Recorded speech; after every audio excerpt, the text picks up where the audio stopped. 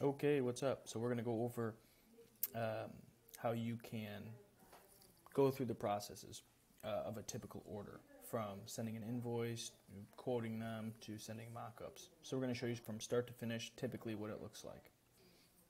So they come in as a new lead. We send them the automated text message or email. They responded.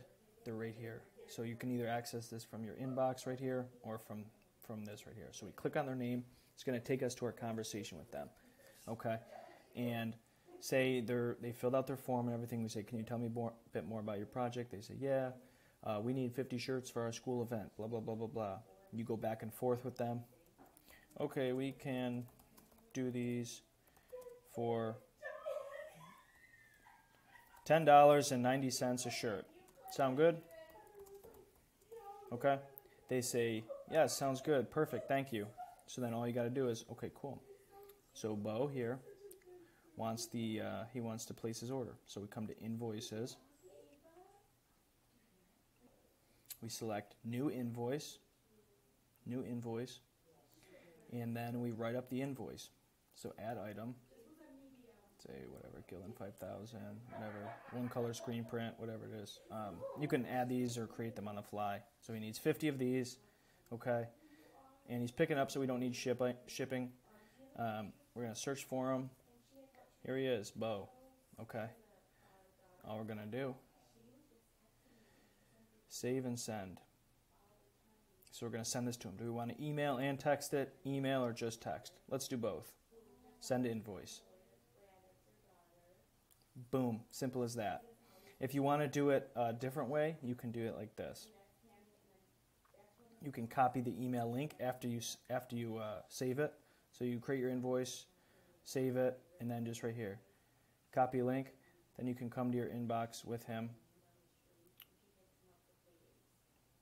and you can send him a message.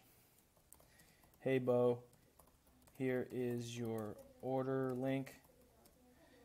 As soon as you pay for it, as soon as your order is submitted, we'll send over mock-ups, and you send it to him just like that. Let me know if you have any questions. Send it over. Boom. Either he's going to ask a couple questions or he's going to pay for the order. There's only two options, okay? Or he doesn't. Once he pays for it, it's going to automatically mark him as the next stage. So it's going to put him from the sales workflow into the production workflow and need mock-ups art. So it's going to update him there automatically as soon as he pays for his invoice.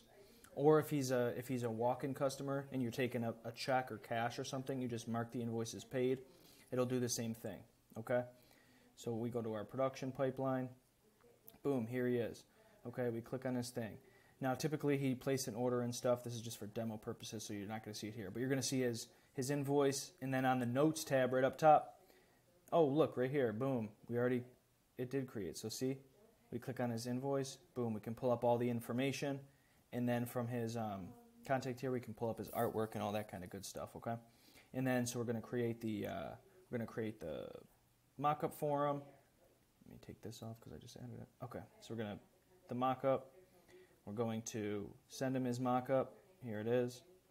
All we have to do is send the images, and watch this, okay? So we have our mock-ups, images, we send it to him, and all we do in the tags section here is tags, right on the section on the left-hand side. Move this, close that, right here, tags. All we got to do is hit mock-up. Boom. That's it. Now watch. And see, it says, hey, Bo, here are your mock-ups. If everything looks good, reply yes. If not, reply no and specify the revisions you'd like. So if he doesn't like them, he's going to say, hey, change this. If he likes them, he's going to reply yes, and it's automatically going to take his order and move it into the next stage. So now he approved them, and his order will be right here after he replies with yes.